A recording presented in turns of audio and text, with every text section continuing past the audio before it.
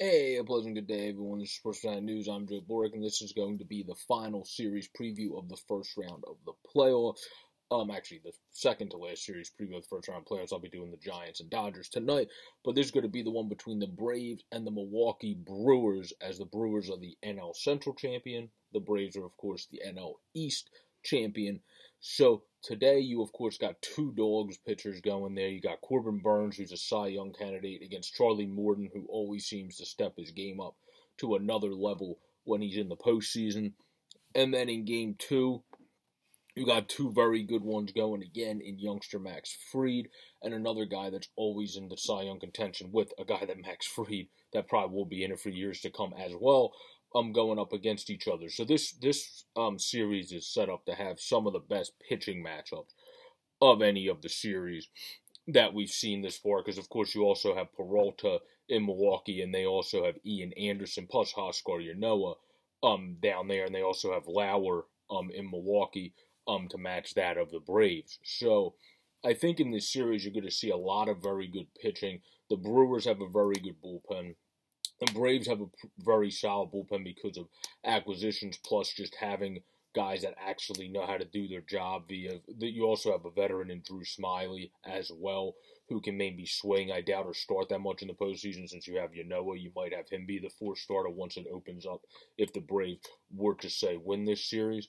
And then that would be the way that goes. But you got things there. You brought in Rich Rod, who's definitely a good guy to pick up from Pittsburgh. So the Braves have a solid bullpen with a very good rotation, I should say, where the Brewers have a very good bullpen with a very good rotation. So I would say that definitely leans a little bit to favor the Brewers, the overall pitching plethora. But when it comes to the starting pitching, that's definitely pretty even of just greatness going up against each other potentially in these first three games of the series. So it's going to be really fun to watch. Now, when it comes to these teams, I believe the Braves obviously were successful, like I said in my playoff-bound video I just did for them, because of the acquisitions they made at the deadline, where the Brewers were more successful because of the acquisitions they made in off-seasons and previous off-seasons, like Garcia was obviously a huge acquisition with how poor Christian Yelich did for himself compared to how he would obviously like to do in a season. So the thing with them is, imagine if Christian Yelich starts getting going and actually turns it on a bit, because Chris Taylor, the guy at the Walker for the Dodgers, wasn't doing anything to close out this year, then got going. Bogey was struggling a lot to end the season, had a good game.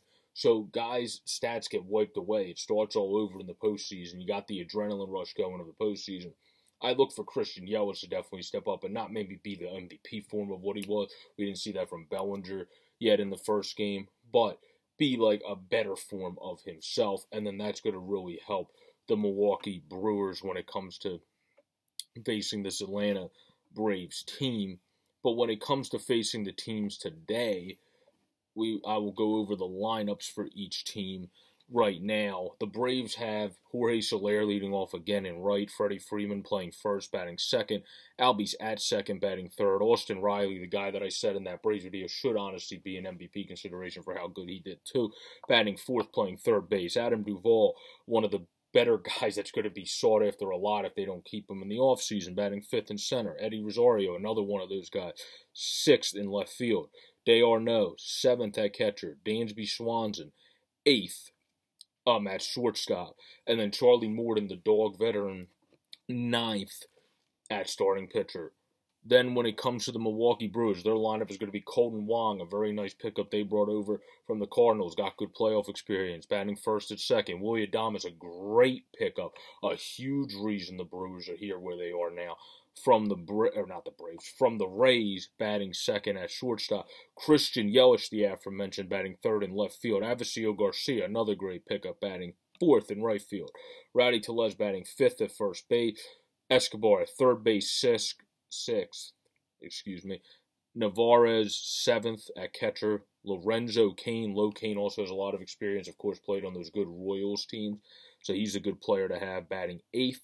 And then Corbin Burnes is obviously batting ninth, as the pitcher can also swing the stick a little bit. So this is going to be a great series. Two good lineups going against each other. I would say the lineups are more even when push comes to shove. because the Braves made all those great acquisitions at the deadline, have a good infield combined with that outfield. Where the Brewers, that lineup definitely is going to be at least even with the Braves if you start getting Yelich churning a little bit in this postseason. Where the overall pitching staff, like I said, I would give a little lean to the Brew Crew there. So this is going to round out this series preview of the Atlanta Braves and Milwaukee Brewers. Please like, comment, and subscribe if you enjoy the content down below or at that widget up above.